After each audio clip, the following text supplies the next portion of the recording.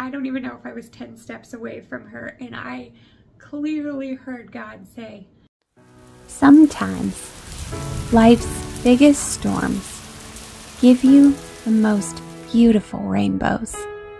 We are chasing rainbows. Rainbows are a sign of God's promises, and that is how this channel got its name.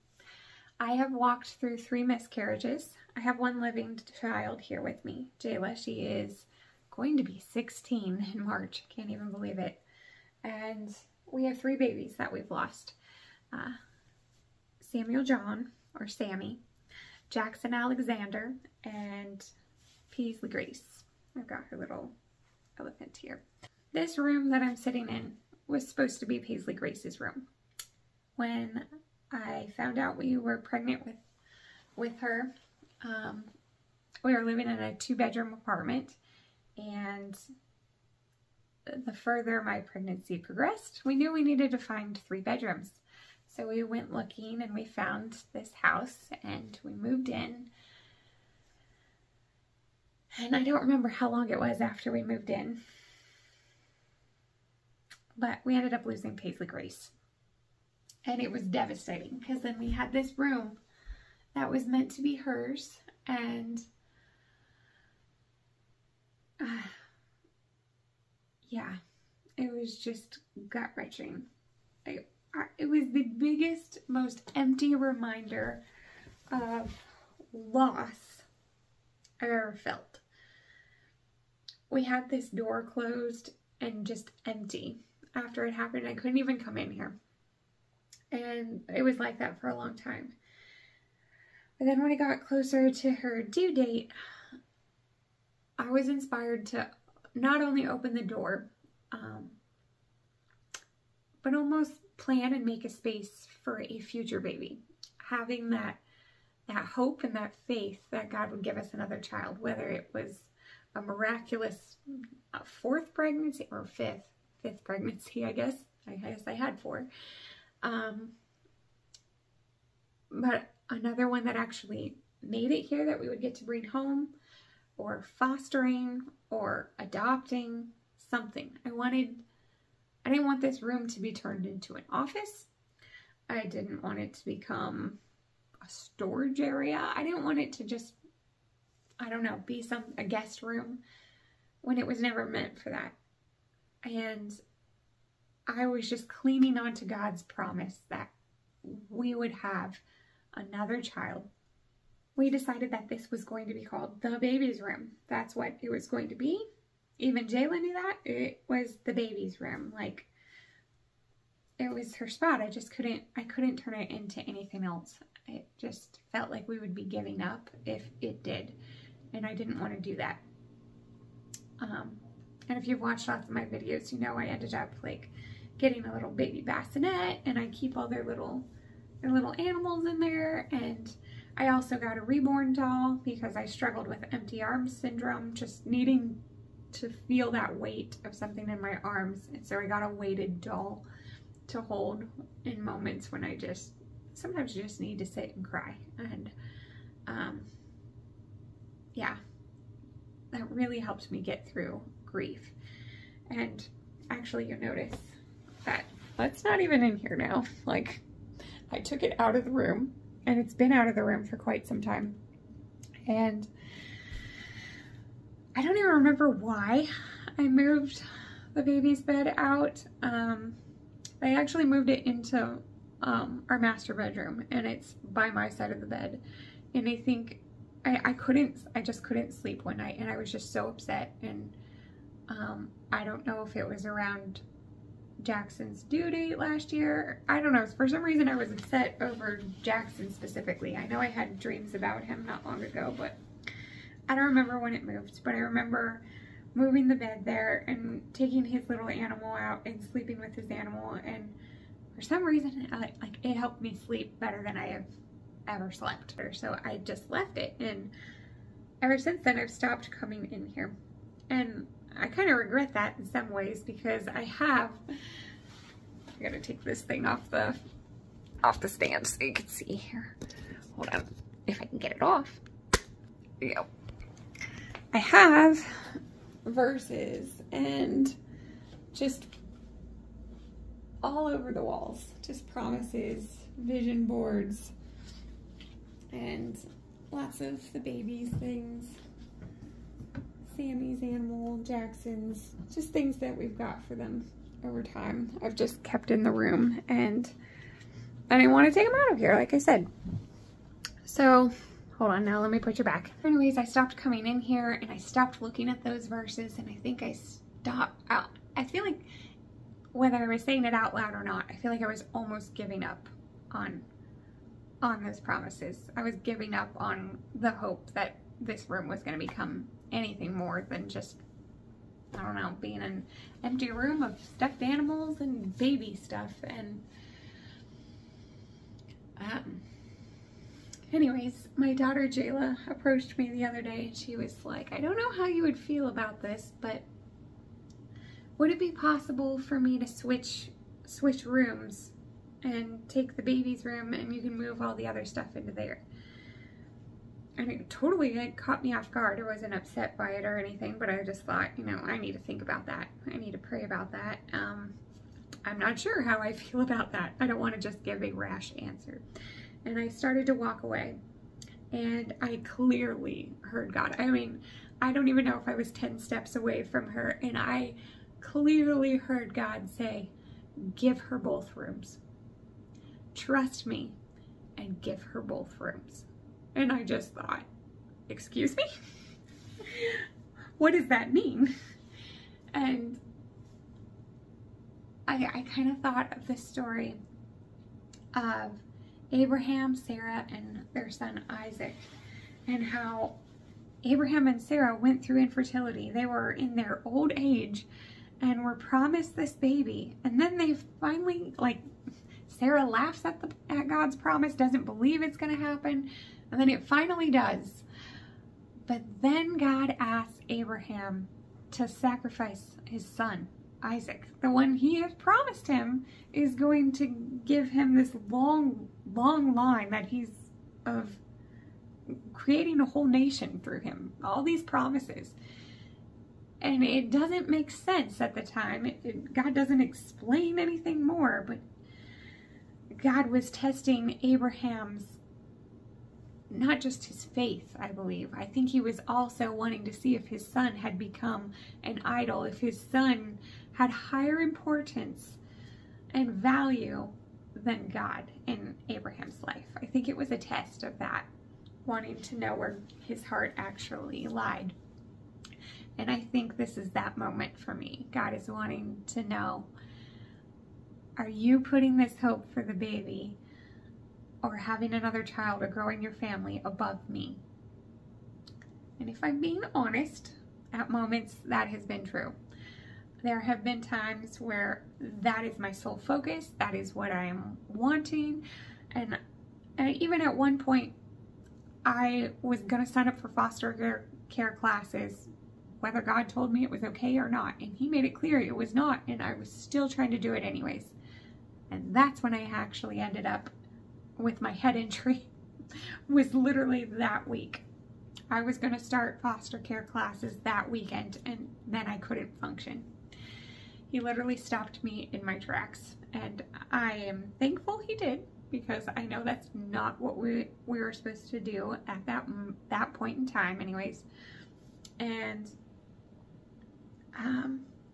sorry, I'm kind of getting lost in my thoughts here again, but I know that this is a test of my faith, but also my heart.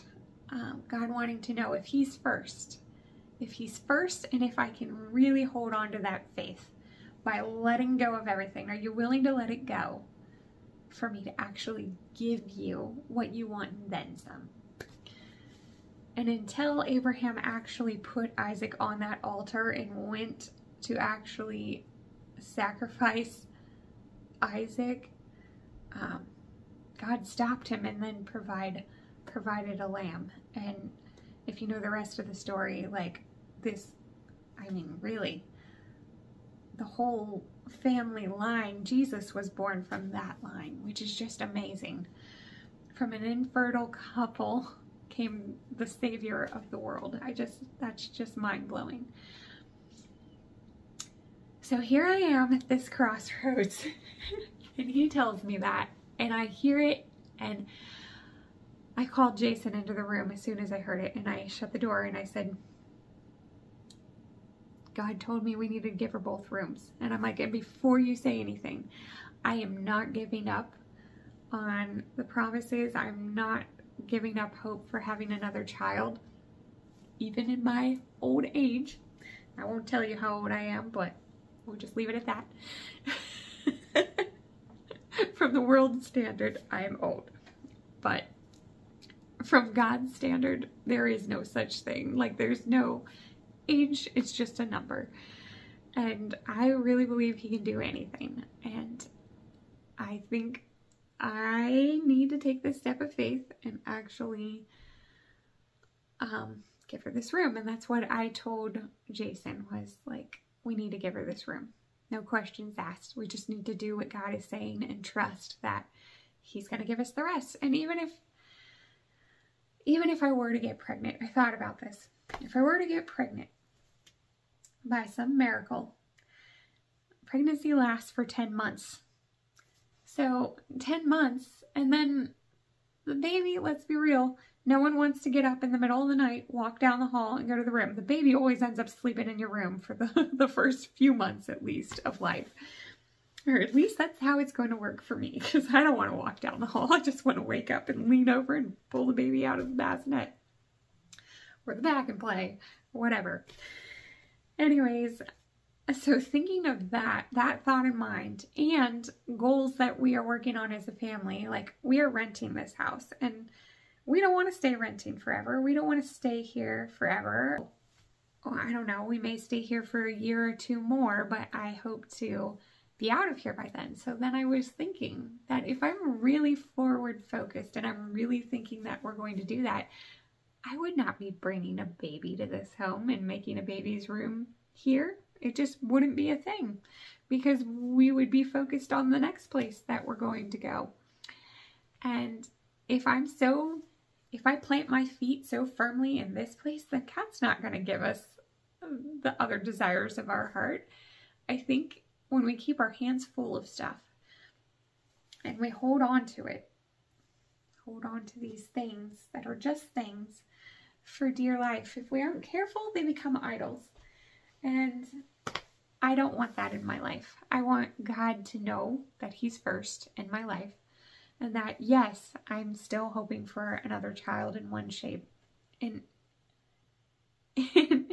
one way or another. It just feels so weird to go, okay, you promised us all these things, but now we're just going to let go of all of them.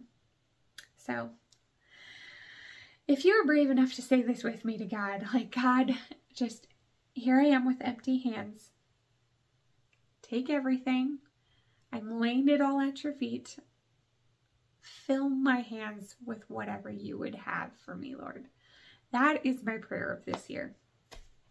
And if you're brave enough to pray that with me, put it down in the comments too. Like, come with empty hands, Lord, fill me.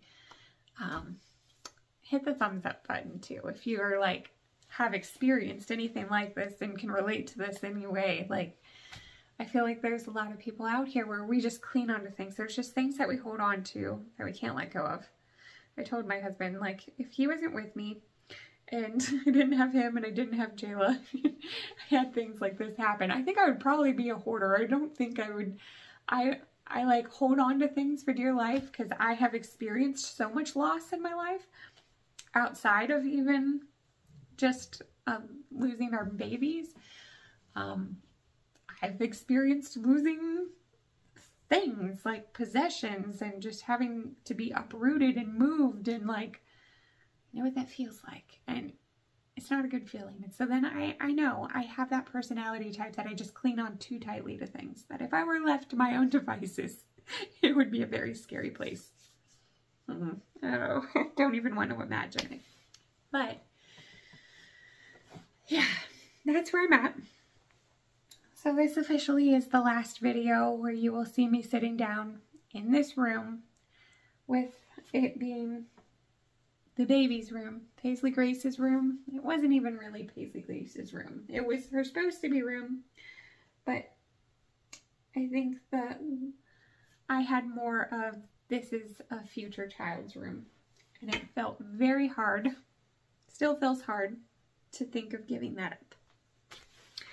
But sometimes the things that we let go of are the very things God wants to give us in return. He just wants to see if we're willing.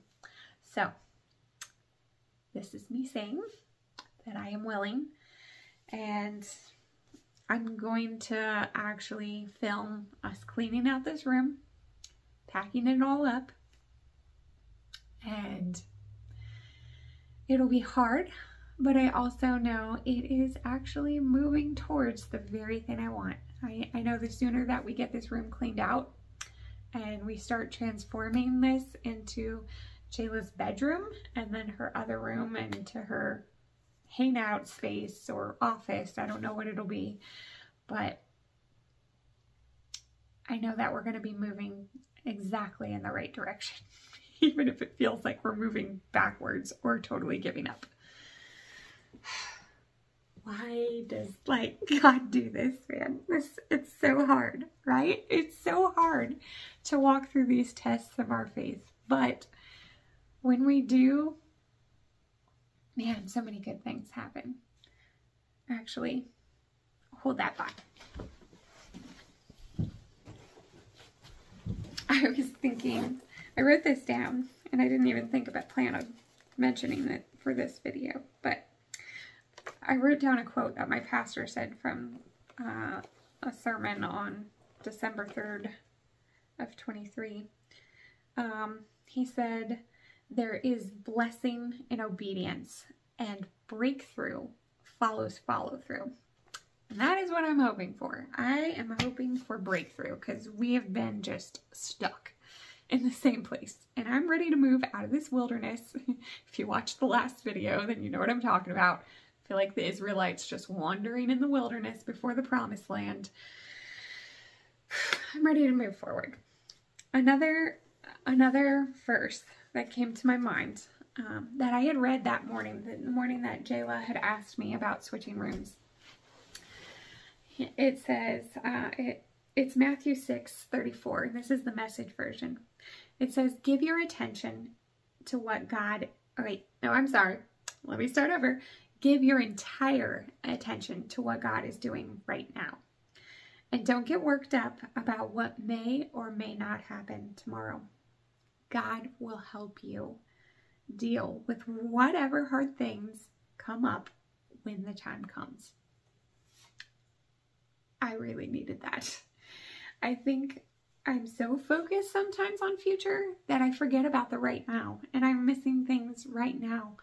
And my daughter is about to turn 16 years old, and that means I only have a few years left with her in this house before she takes off on me, goes to college, and starts doing her own thing. And I just thought, I just really want to bless her in ways that I'm able to right now. I may not have a ton of money or a ton of resources, but I can take what I have and use what I have to be a blessing to those around me in the here and now, and not just hold on to things and wait for what's next. Because if I do that, if we choose to always wait for what's next, we're going to miss out on what's here right now, and I know I'm going to regret it. I'm going to look back and I'm going to have regrets on just sitting and waiting. That's not what God wants us to do. When He makes a promise to us, He doesn't want us to just sit and wait and do nothing. He wants us to still hold that promise in our heart, trust Him that it's going to happen, but move forward and be present in life right now. So, hopefully this helps you in some way. This is going to be hard for me to do, but it's going to be good. And I'm going to bring you along for packing this room up. And I think I'm probably going to need help. I thought I was going to do it on my own, but I think I need Jason here, maybe even Jayla, to do it with me, to to take things down off the wall and pack up all the stuff in this dresser, because yeah, there's lots of things that I've left closed in these drawers, like kids books and baby things and baby clothes and things that we had bought for all the babies. Yeah, so I don't know where any of it's gonna go. I don't know where it's gonna live. I don't know where or how things are gonna end up looking or changing, but I'm excited for new. I am excited for change and just living in the present. Keeping what I said from the last video, simplifying, focusing, and finishing. I'm ready to cut out the excess and stop holding on so tightly to things and hold on to God and just go where He takes me. So I'm going to stop rambling. Hopefully this video wasn't too long and that you stuck with me to the end. If you have, thank you so much for doing that. And also, if you haven't subscribed, please do so. Hit the subscribe button and hit the notification bell so that way you know when a new video is coming out. Like I said in the last video, I am trying to focus on bringing you more balanced content. So miscarriage, infertility, but life beyond those things. I want to share my life with you and do life with you. So thank you again for being here all the way to the end. I really appreciate it. I love you guys so much. And I'm going to say goodbye for now, and I look forward to chasing rainbows with you next time. Bye-bye.